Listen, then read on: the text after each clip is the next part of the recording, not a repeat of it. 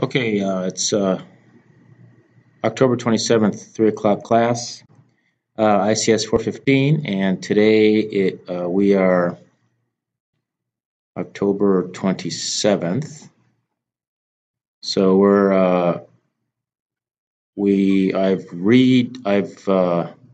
I've organized this a little bit, and in the last 2 or 3 weeks, we sort of dove right into the database, introduction to Visual Studio and the database part. And we learned how to make simple Windows Form applications.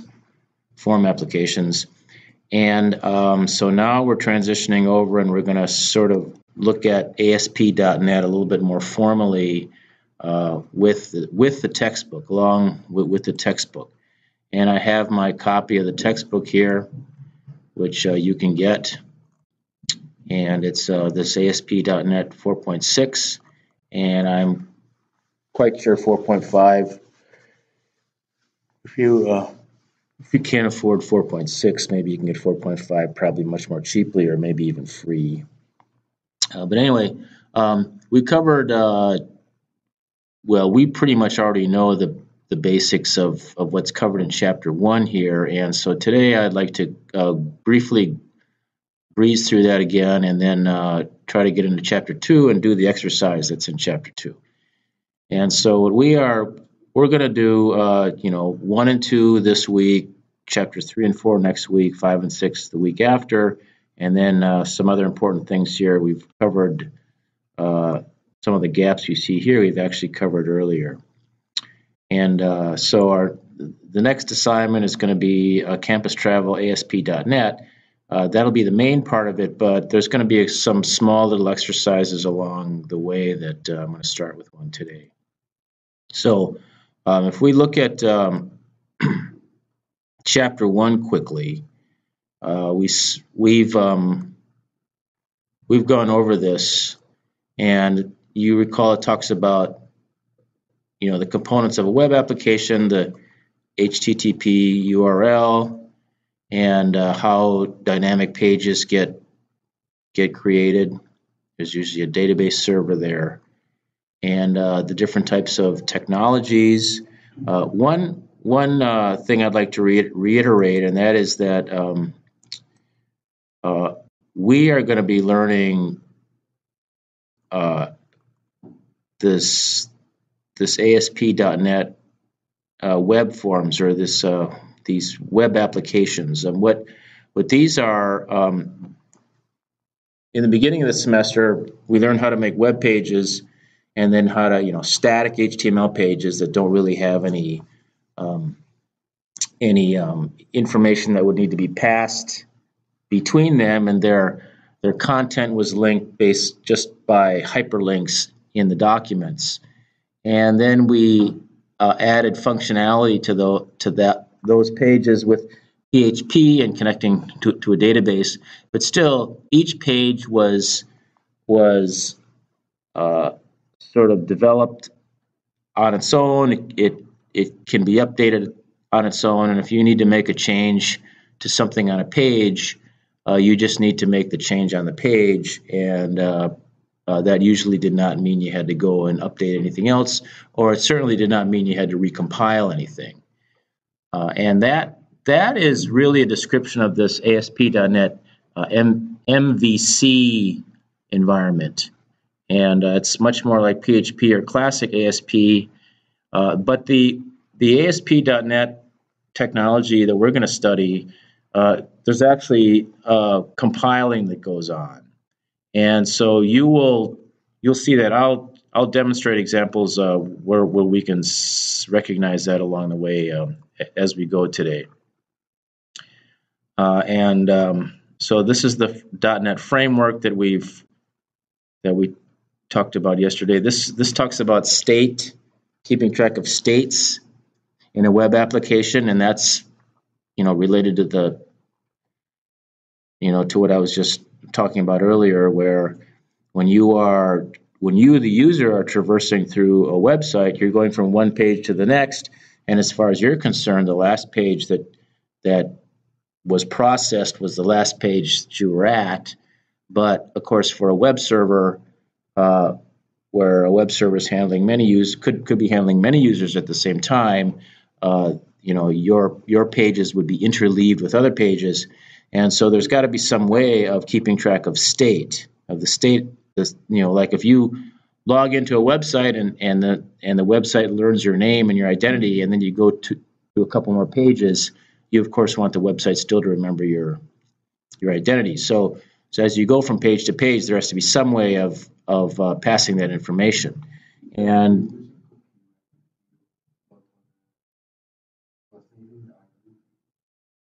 pardon me? Yeah, cookies. There's cookies, and it always involves some sort of cookie. But what kind of information is in the cookie? All the information that you care to pass from page to page could be in the cookie. That's how it is in PHP. That's how it is with simple cookies when you don't use states. You can use session variables in PHP, and what that is that a single cookie gets put in your browser that identifies the browser, but then all the information that you want to store from state to state can be stored on the server. And there's various levels of that, and those are all taken care of for you in these ASP.NET classes. And so what we're going to do today is we're going to create this little 401k future value calculator application, which is the same application that we have seen, which we covered in, we're still in Chapter 1 here. So I'll demonstrate this quickly again for review, and then when we get into Chapter 2, we're actually going to just recreate this application again. So I'm going to open up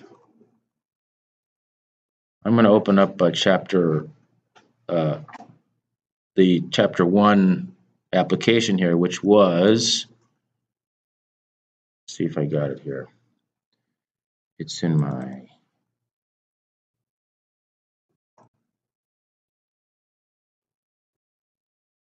everybody should have this. You can just start the application right here. This is the Chapter 1 exercise, which I was just talking about. And with this application, this is simply to sort of show you where all of the different parts are.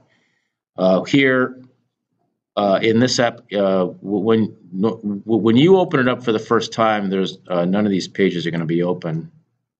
It's probably going to look like this. It'll look like this probably. And this is familiar. We've got Server Explorer over here, Solution Explorer over here, and then properties if we're looking at properties of something. Let's just run this. Now for a web, an ASP.NET web application, you're running it. When you run it, it starts up a web server, starts executing your web page. It starts it up, and then it opens up a browser and sets the browser to the default, the opening page or the home page of your application running on your little web server on your computer. So let's just start this up, and of course you can choose what browser you want to use. And so I'm just going to choose Firefox here, and I'm going to run it. And when it runs, Firefox opens up, and we see our little application here. This is our application, and it's a future value calculator. So if we're going to invest, $100 a month at 3% interest rate for 10 years, we can click calculate, and it'll calculate how much money you'll have at the end of 10 years. And we can clear it, and you can set other things.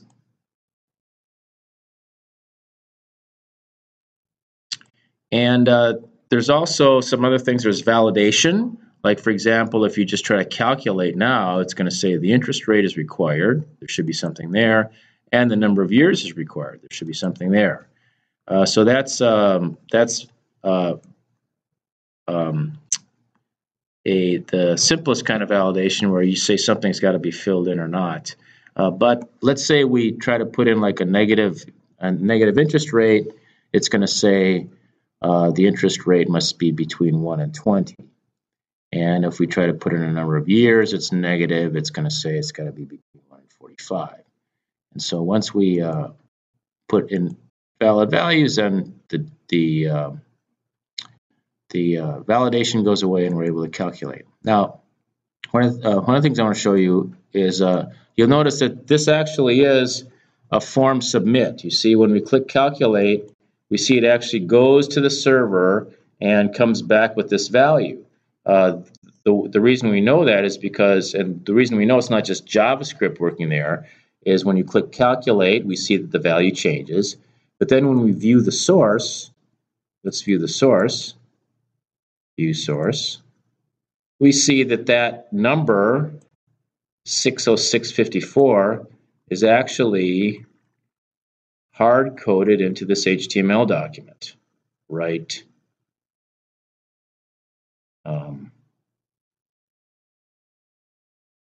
Someplace.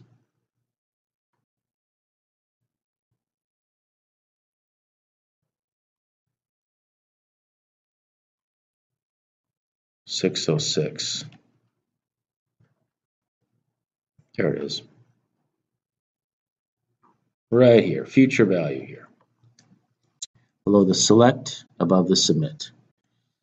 And so that's there. And then the other things, of course, when you look in here, you see that there actually is a form tag that's actually method post, and it's got an action, and it's got a file there.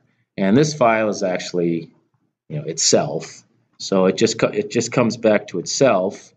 But nonetheless, it's actually a form that submits to the server and comes back, and the server generates the new page and returns.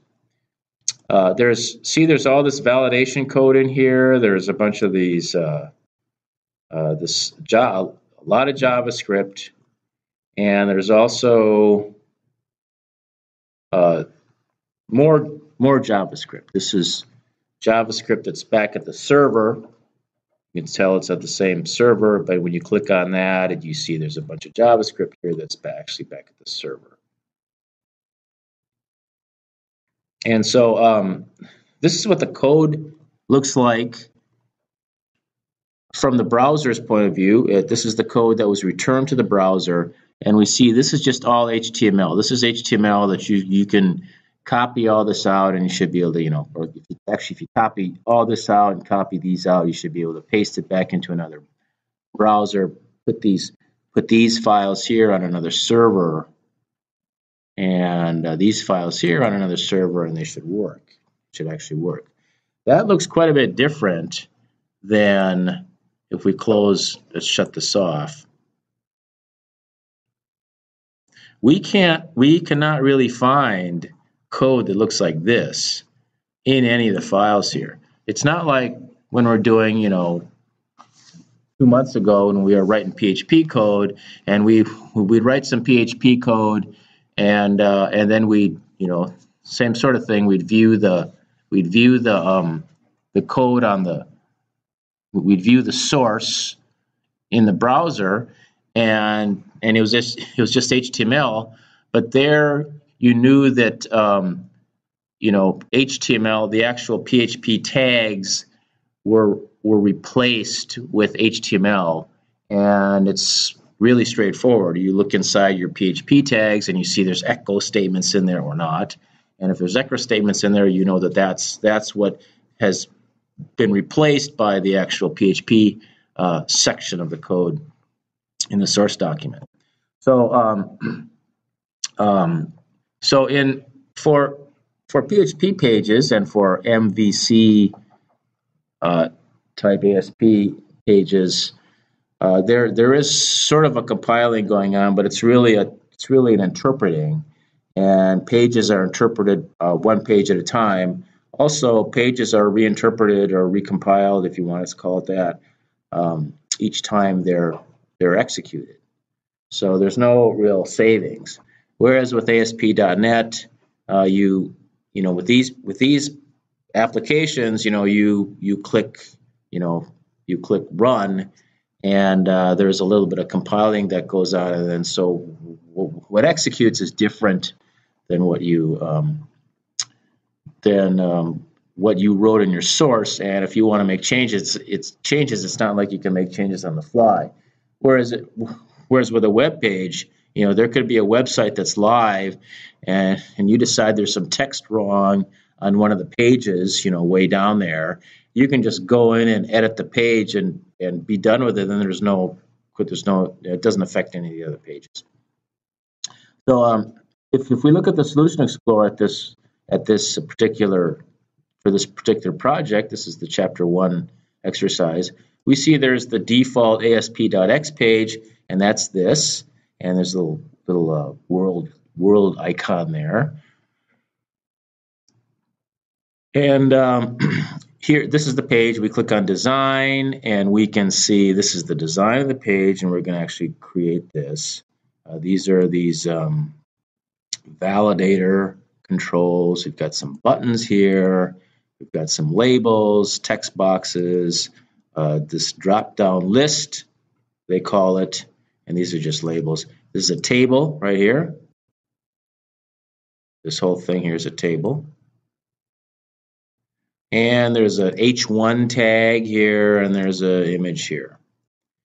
So that's so this is the page, and this is what the source looks like.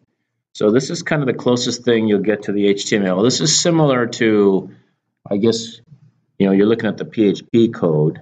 If you look at PHP, there's certain things here that you'll only see in ASP. These are ASP tags, ASP sections of code here. This is the range validator control, and different controls here.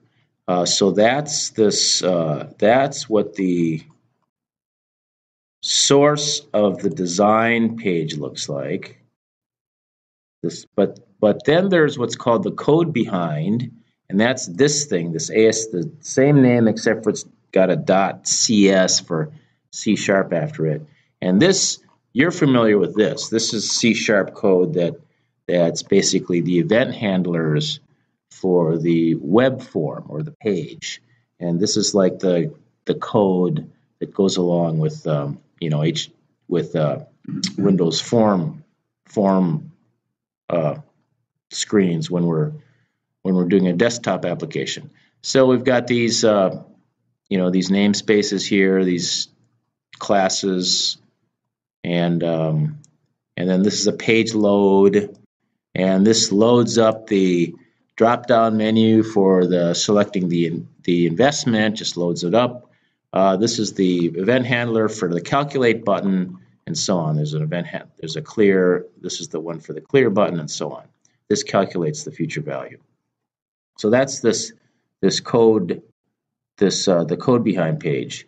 And then there's other important files here that for the web pages that we will cover later. We might want to use that later. All right. So let's see. Is that all I was going to cover? Yeah. Okay. Images is in a special folder here. Okay. So that is pretty much what was covered in Chapter 1. It was basically just to introduce you to a simple application and to sort of show you where all the pieces are, where all the components end up.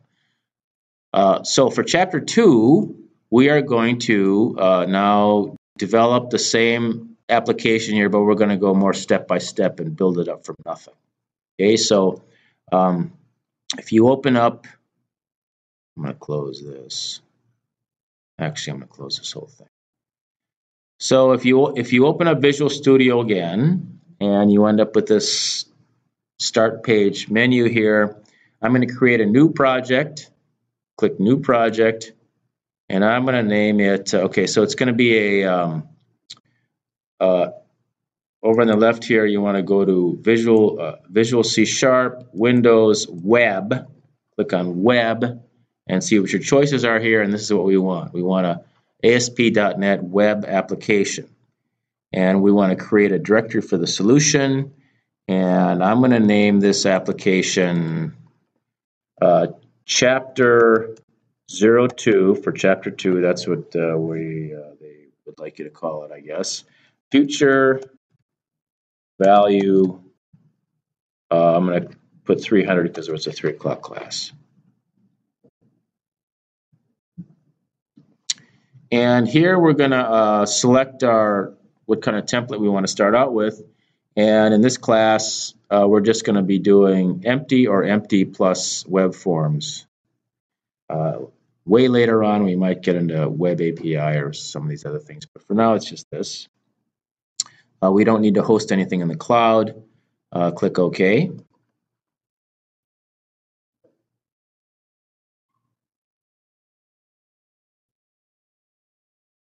And here we are starting out with nothing. And let's see what the book says. Here we opened up a new project. And this says we're going to be dealing with these templates and down here. And empty is that we're going to do empty plus web forms. That's what we just did. And then if we get into some of these later chapters here, we'll do some other, these web forms that adds, security and logging in and that kind of stuff. Which is really what you'd be doing if you were in a commercial environment. And then this is for an MVC application. There would be no real compiling. And then this is for web APIs, and we've made APIs in PHP. When you're doing these ASP.NET Windows forms,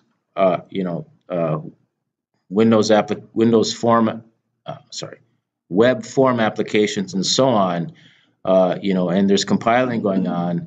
That kind of means that you are stuck with kind of a homogeneous system, where if you have ASP.NET, it all has to be ASP.NET.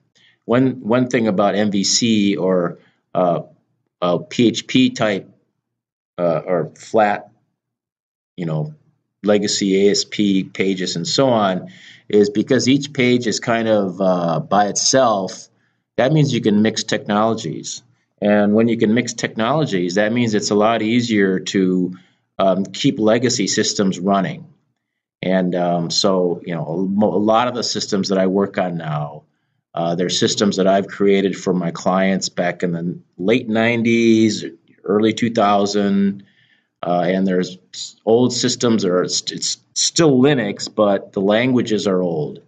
And but because each page is like one page at a time, now when I make improvements to those old websites, I do everything in PHP. And so you're clicking through the website, and if you look up in the URL, you'll see the extensions on the files might be different because there's different underlying technologies, but that's okay. For these types of applications, they're going to be more homogeneous. Anyway, so next we're going to create a web form. Oh, okay, now let's create a new page. Okay, here we are with this web application. And the first thing we're going to do is we're going to create is that what we do? We create a new page? Yes. Yes, we create a new page. Let's create a new page. Click over here on the project, do a right click, and you can just do add web form. And I'm going to name it default. And so now over here, I've got a default page, and it comes up like this, looks like this. It says where the code behind file is and everything. We can click on design. Oh, we see it's just a form with a div inside. And so when we look over here on design, we see it's just a div section here. So that's what our blank page is going to start out looking like. We've added a new project to an existing web form, and we see this is what it looks like. Just like this. That's where we are. This here describes, let's see, the size of window. You can place the mouse over one of its boundaries and drag it, and so on. Line numbers, you can add. Well, that's nice. You can add line numbers. Okay, let me go back here. Can you size this thing? Oh, that's a nice. I didn't even realize you could do that. Makes things easy. And notice here that, okay, so that's that. You look at the source. This is how it got bigger. And we can split, and that way we can see the code up here and the actual design screen down below. Okay. So now, have we made any? Add a folder to the web application.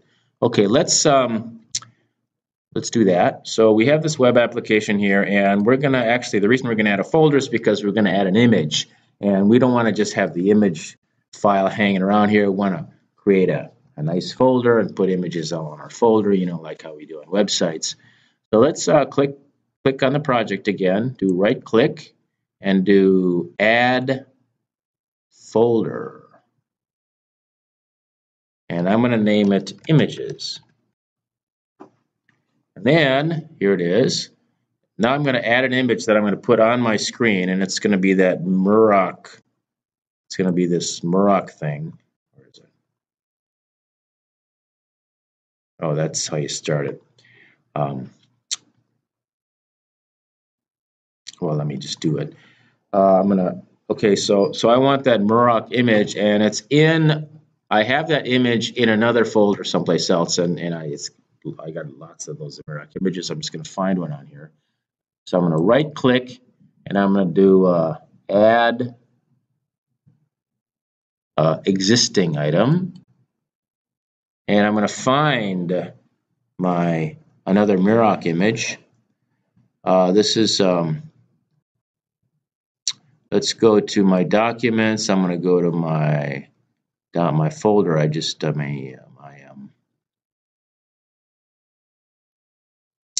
the student download, which is in here. Muroc student download. You should see these. And click on exercises and click on number 1 here. And this is the old one, so I'm going to go in here and find images. And here's the Muroc logo. Add. Okay, so now I got the Muroc logo right there. And I'm going to put that right up here. So to do that, I'm going to do, go over here and find,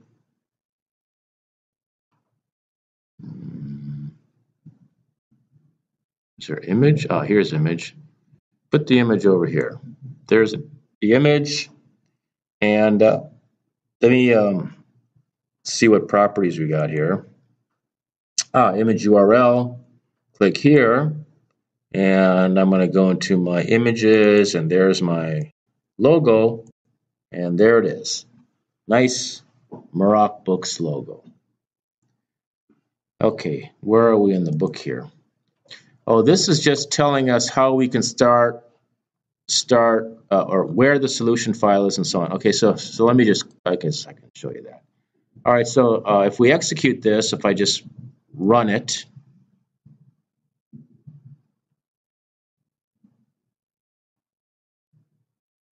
it looks like that. No, it looks like this. I'm going to close this. I'm going to close this. And the point is, if I close this, let me save it. And let me close this particular solution. Now I can actually go to my projects, Visual Studio projects, and find my projects and find my web. No, where's my fuel? Oh, here, Chapter 2, Future Value 300. That's the one I just was working on. And this, I can just double click that to start it up.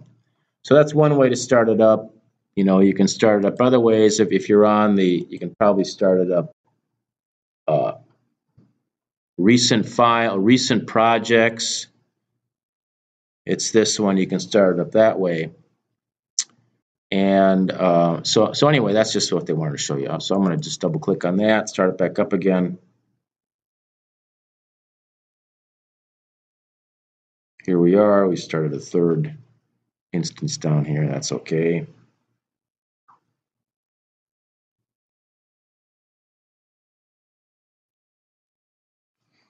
And we're back.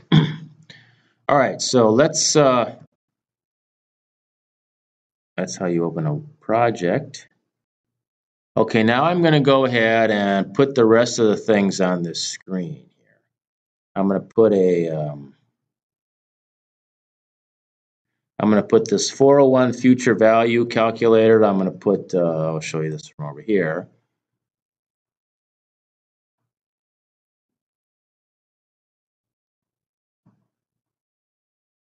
I'm going to put this on. I'm going to put a table. I'm going to put some labels here. I'm going to put a drop-down list. I'm going to put a couple of text boxes and another label here. And I'm going to put a calculate button and a clear button. And I'm going to put these validation controls right there like that. And okay, so let's do that. So here I am in the one I'm working on. And let's see, put I think I can, I'm just going to go over to source. I can't seem to find H1 over here anywhere. So I'm just going to go over to source, and right underneath the image here, there's that image. I'm going to just do H1 close, and right here I'm going to type 401k future value calculator.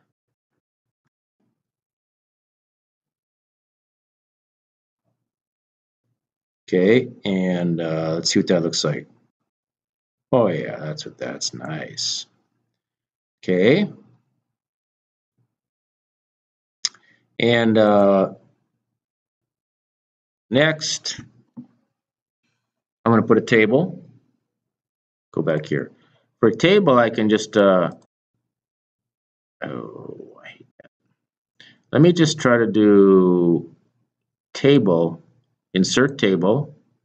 And I'm going to want a table that is 6 rows, 2 columns. I can just leave. I'll just leave this stuff. But you can change the percent. So if it's 100%, it means it's going to go all the way across. And you can adjust the widths of the columns, but the last column is going to go all the way across to the end there. That's okay. This is good. Okay, so now we have a table there. I'm going to see what this looks like. Okay, this is a bummer because the table ended up being inserted in between the H1 tag. See, this is the end of the H1 tag, beginning of the H1 tag. I got to figure out how to keep that from happening. But let's just take this H1 tag here and cut it out and put it here. And then let's press enter. And now we will have our table below our H1 tag. And that's important because we didn't want all of the table values here to be H1 size, if that could have happened. All right, so let's just fill in this here. We have monthly investment, interest rate, number of years, and future value. So there's going to be, let me just throw some labels in here. This is monthly investment.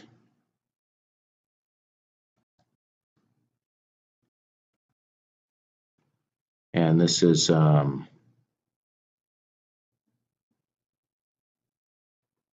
one here. Oops. Another one here. And another one here. And we want a button, a drop-down list over here. And we want a text box here. And a text box here. And another label here.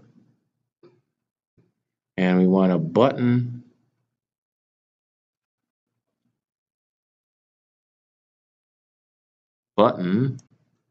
here and another button here. Okay, and we also want some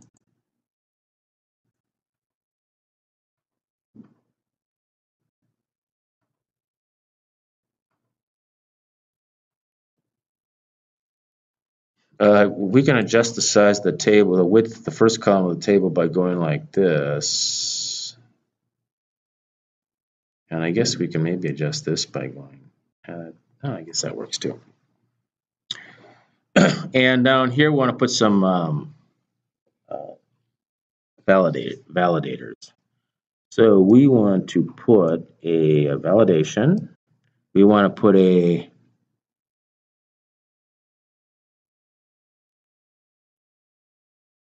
required field validator for the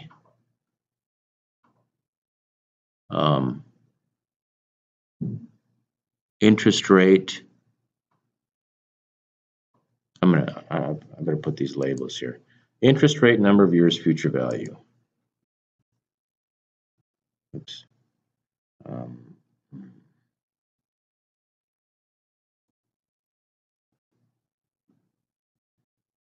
Interest rate and number of years.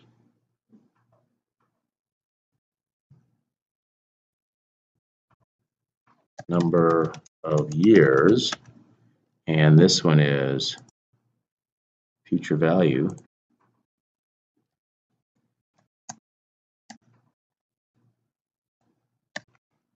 And I'm going to call this thing LBL future value, and that's just where it's going to go. And I'm going to name it LBL future value.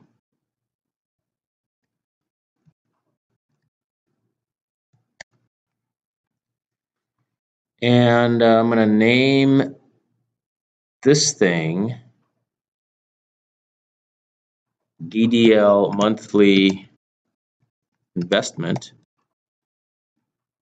And I'm going to name this thing EXT interest rate. And I'm going to name this one TXT years. And I'm going to name this one BTN calculate. And I'm going to name this one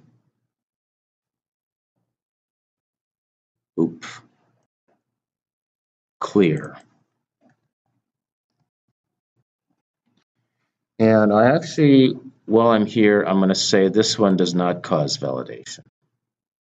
Basically, what that setting is that if the default is true, and these are controls, if they're ever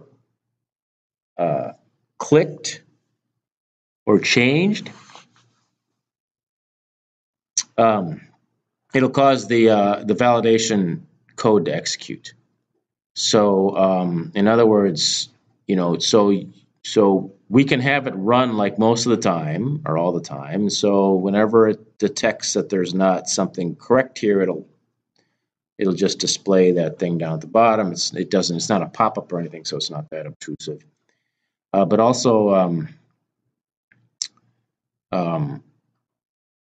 there's times when we don't want the validation to be checked, and that's namely this clear button, because when we clear it, there's going to be, empty fields, and it's going to cause the validation not to be correct. So this is clear, and let's call this one calculate. Let's have this say calculate.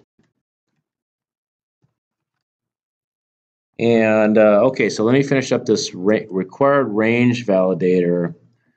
What else can we do? Can we make it red? Let's make it red. Red. It's a nice red right there.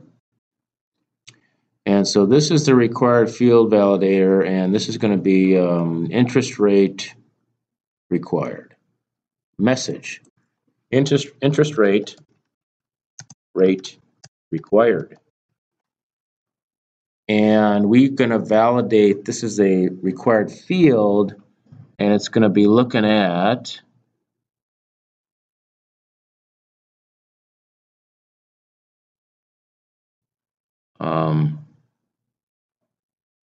control to validate.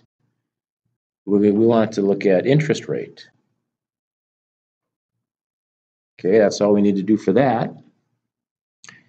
Let's put another one in here for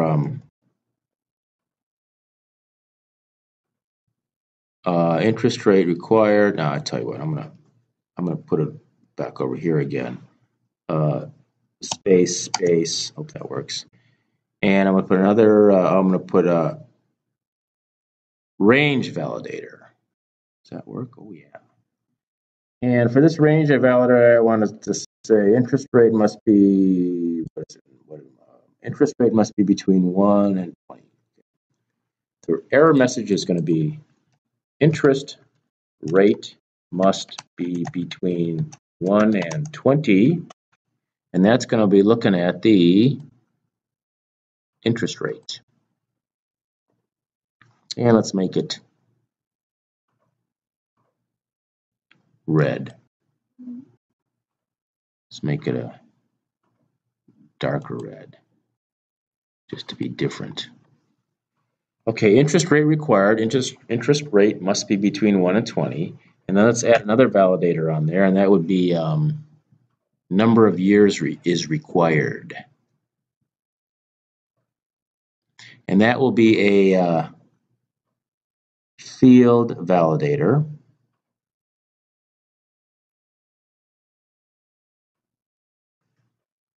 And it's going to be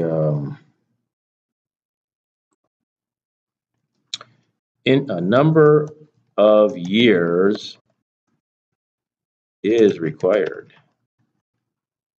And let's make that one red also.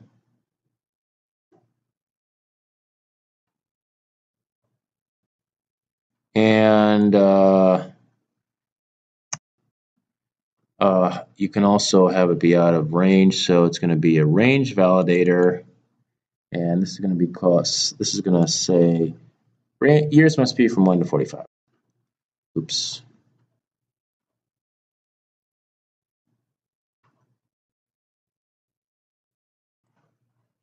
Oops. Here we go. Years must be between 1 and 45. And let's make it red. Let's make it this color red, just to be weird. Okay, so now we have, or did I say what to look at? Control to validate. Years. Did I do this one too? Control to validate. No, I did not. Years. And this one is interest rate, and this one is interest rate. Okay, so I got all my validators in there, and okay, I'm going to see what this looks like. So if I click on Firefox,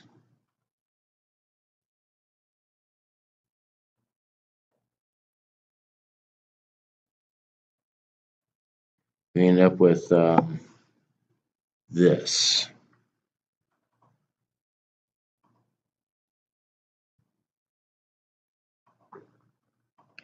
And what that is, it says Unobtrusive validation mode requires jQuery. God, I can't believe they make this the default. So let's close this, and there's a couple of ways we can take care of that little error message. Let's look and see what it is. Tables, controls, drop-down list.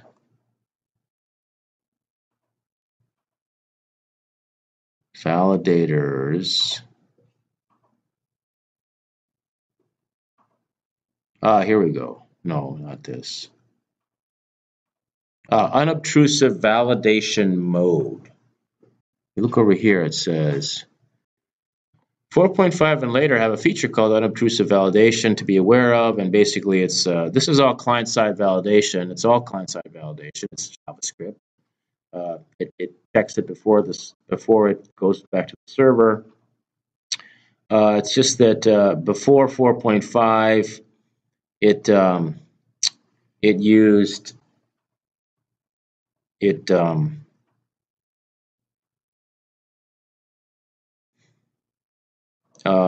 It uses just HTML or uses JavaScript that it would put in there, but after 4.5, it allows you to use jQuery, and so you got to actually install the jQuery package.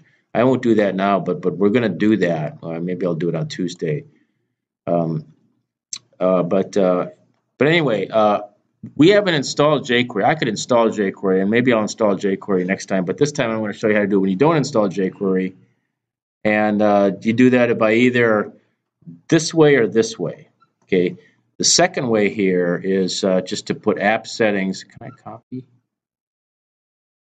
doesn't let me copy, does it?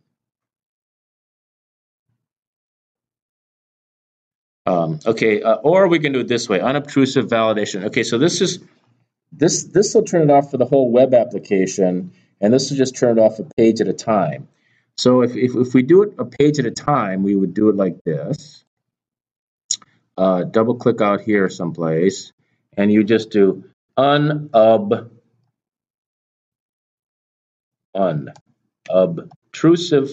validation mode equals unobtrusive validation mode dot none.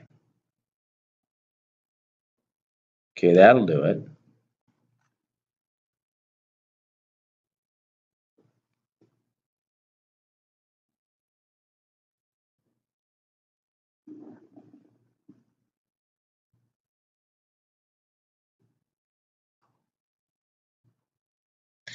And now it seems to let us work it. I'm going to try clicking this. What happens? See, the validation does in fact work. Interest rate required, number of years required. What happens if you put in a 2? Interest rate must be between 1 and 20. What? Oh, I forgot to put the ranges. You have to specify 1 and 20.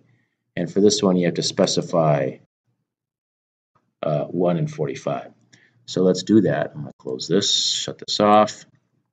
Forget about those. So click on the range one, and you go over here, and you go maximum value is 20, and minimum value is 1. That takes care of that one. And then for this one, maximum value is 45, and minimum is 1. Okay, that'll work. Let's go back and see what else they have us do. Oh, if we were to do this one, we go into the web config and do this app settings. You'd go here, you'd go into a Solution Explorer, and you go into here, and you can, it's in here. You can put it in here.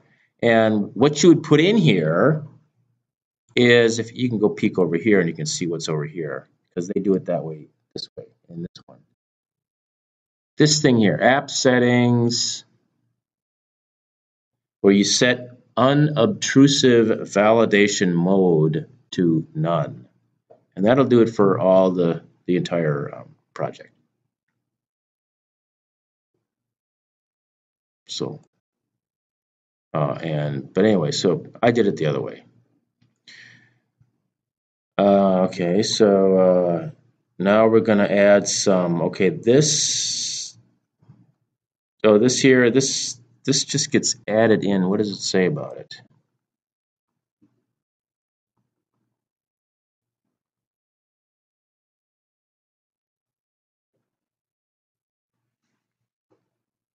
Uh, this is for the table. If you look here, it's this table here. Anyway, when you go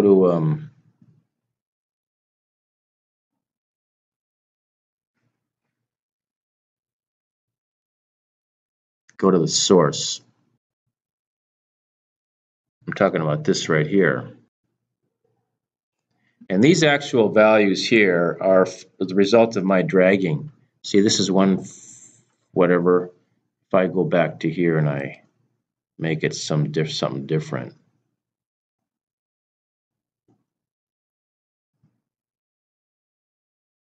that's kind of weird.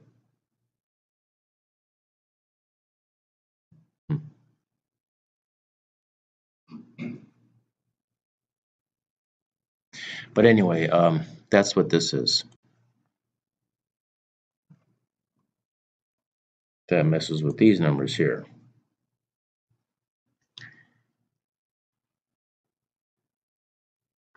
Yeah, this is just it's just pointing out all the ASP codes. So these are auto styles. This is the style auto style 1. That's CSS. We're going to get much more into CSS chapter 3, I think. Should learn all that. This is what expands out into the select options right here. This is the text box. This is another text box. This is the label where we're gonna write the future value after it's calculated. These are blank rows in the table, and then we got the calculate buttons here, and here's the ASP. This translates into JavaScript for the range validators, and so all buttons convert to submit buttons. You know, I don't. I suppose there's other button types, but by default they're submit buttons. So everything's a submit button. And here's where we can actually start throwing in some code here now. So here, and I didn't think I was going to get this far today, but let's throw some code in. Monthly investment equals, what are we making it? Oh, we'll just go down here to the code.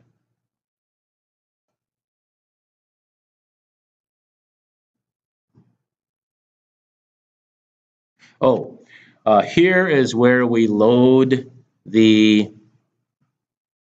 This loads up the dropdown. So let's load the dropdown. I don't think I can remember this. Let me see how we can figure this out. How I can remember it. Put this here. Take this here. Put this here. Get rid of.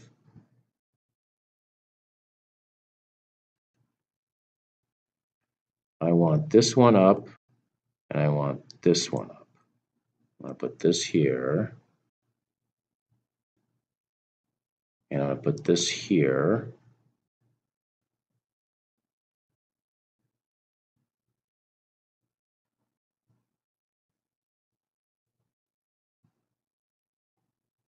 And I'm going to want this.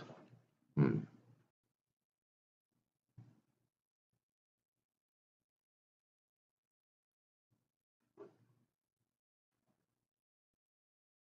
it's going to go right in. It's the code behind. Here we go.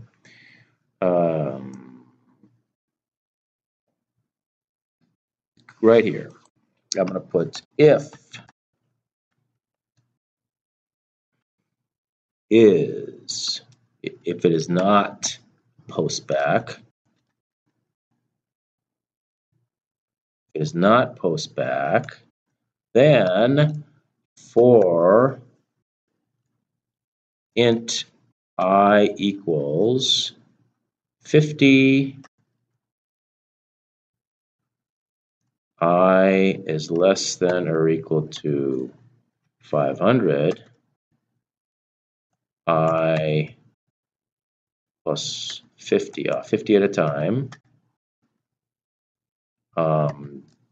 DDL monthly investment dot items dot add, and we're going to add I, but as a string, to string.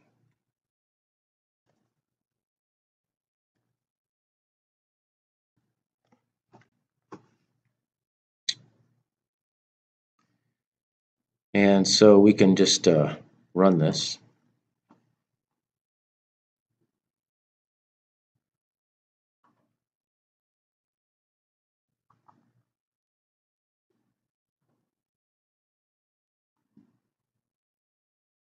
And now we get this. Look at that. It's all nice and populated.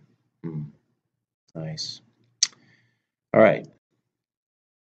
Let's see what else we can throw in here. Button calculate. Let's throw in button calculate. Is there something button 2 click? No, that's not on button 2 click. Oh, I never named these buttons, did I? I thought I named them. Let me go here and go here. This one, calculate. Now, can I just, I don't know, do I double click on this? No, that's not how I do it. Oh, I do. Whoa, here I am. All right. So let's do this. If is valid, uh-oh. Why isn't it giving me, did I not create that or something? Oh.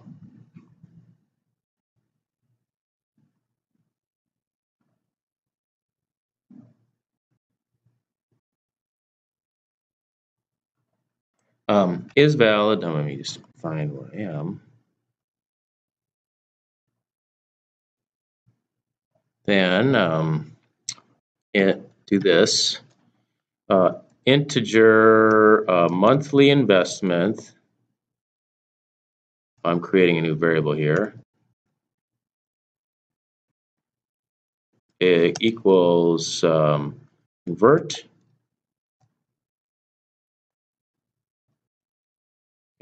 to int 32. DDL monthly investment selected value.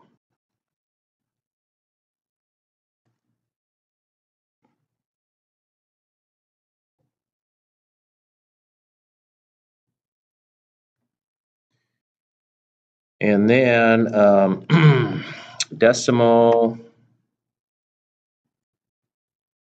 yearly, creating a new variable here, interest rate equals convert to int 32 txt interest rate dot txt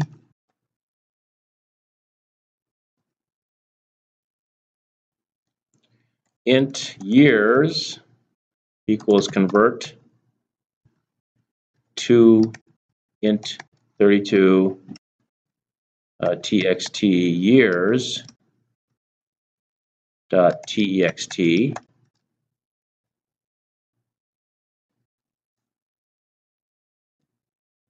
decimal future value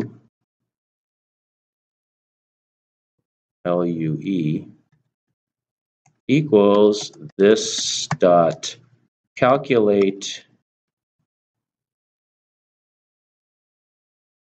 future. Oh, I didn't name the button, did I? Calculate, it's this button. Oops. What's going on? It's just plain old calculate.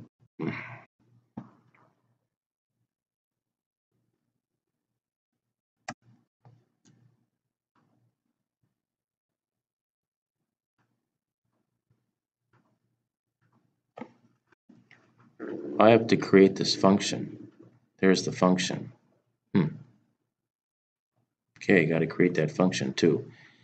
This monthly investment.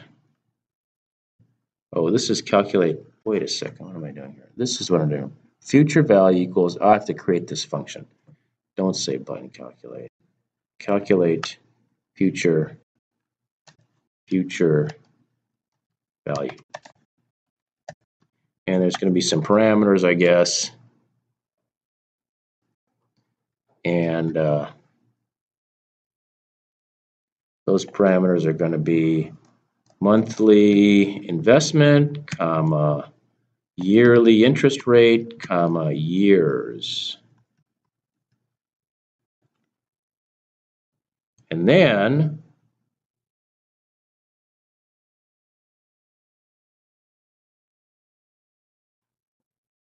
last thing I want to do is I want to write into that label future value dot text equals future value dot toString currency.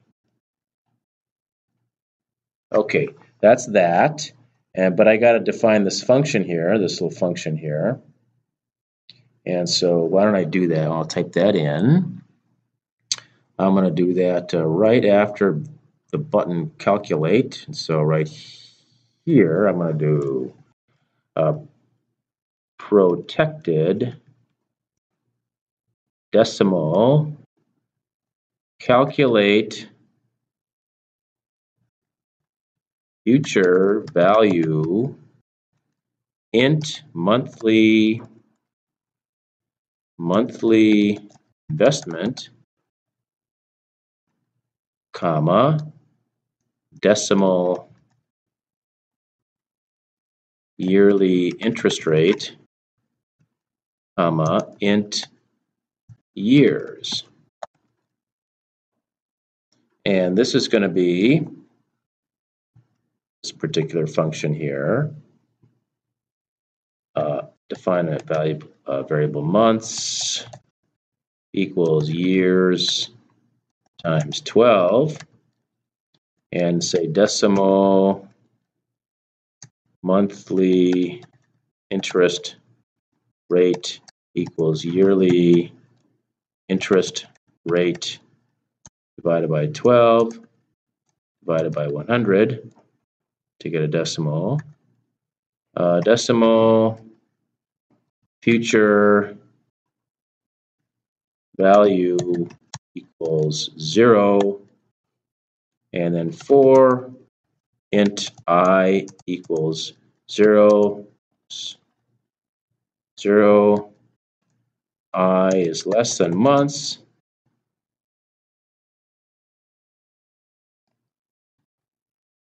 and I plus plus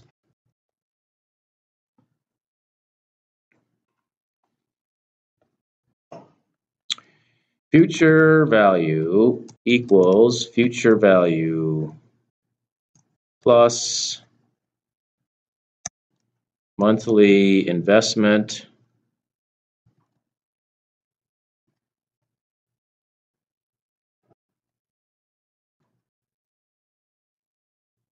times 1 plus monthly interest rate.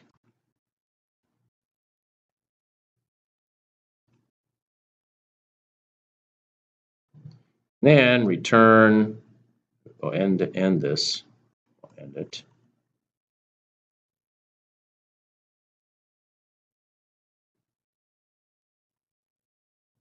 Return future value. Okay, so that's calculating future value, and I want to throw in this button clear while I'm at it. So can I do that? Let's see, go here. What happens if I double click here? Here we go. It's this. Guess I must not have named it. DDL monthly investment dot selected value selected index equals 0, and we'll set text interest rate text equals nothing, and text years dot txt equals nothing, And LBL, future value, equals nothing.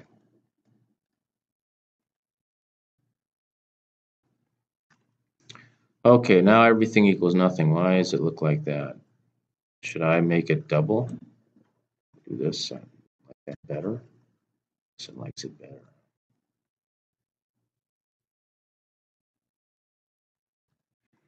All right, so got anything else here? Don't see much else there. Okay, let's check this out.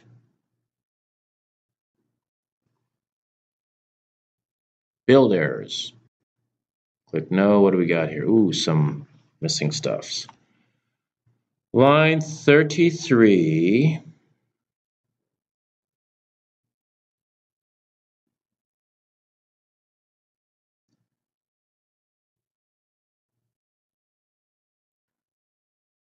Line 33, first of all.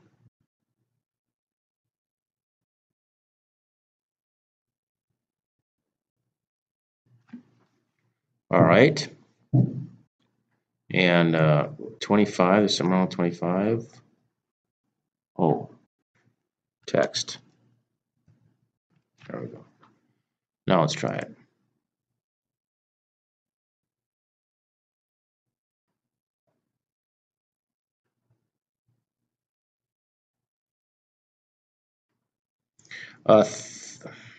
Line 33, line 33, line 42.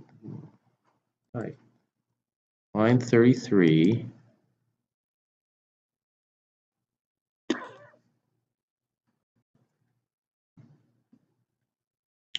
And there's something here. Oh, what should this be? What was that? Did I miss something?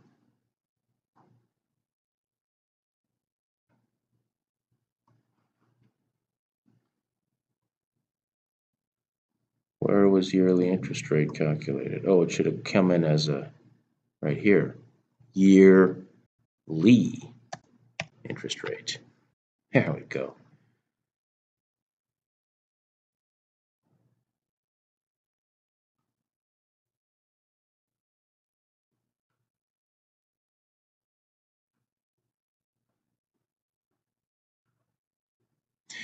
And let's see, let's try an interest rate of 3 and a number of years of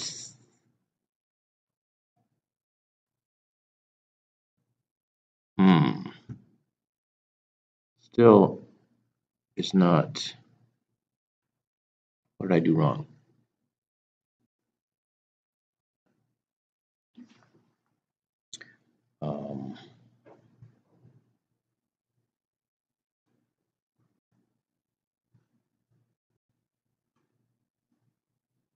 It is this one, and the properties are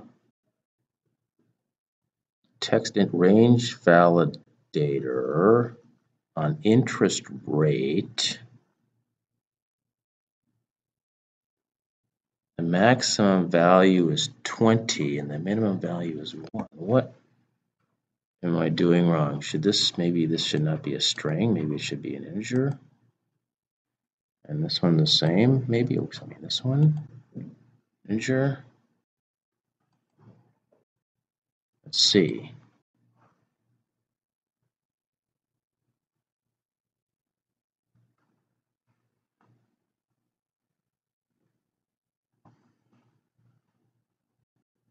Three. Looking good. 5 years. And is that right? I don't know. Let's check with this one. I'm going to say,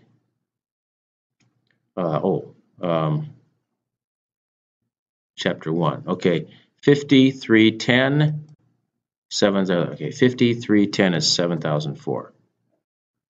5310 is 7,004. Yes, clear? That's right. Now what else do I do this? Oh yeah, interest rate required, -1. Oh yeah, -1. Yeah, 1. Yeah, 2. Okay, and it is 4:13. Are there any questions? Thank you for watching.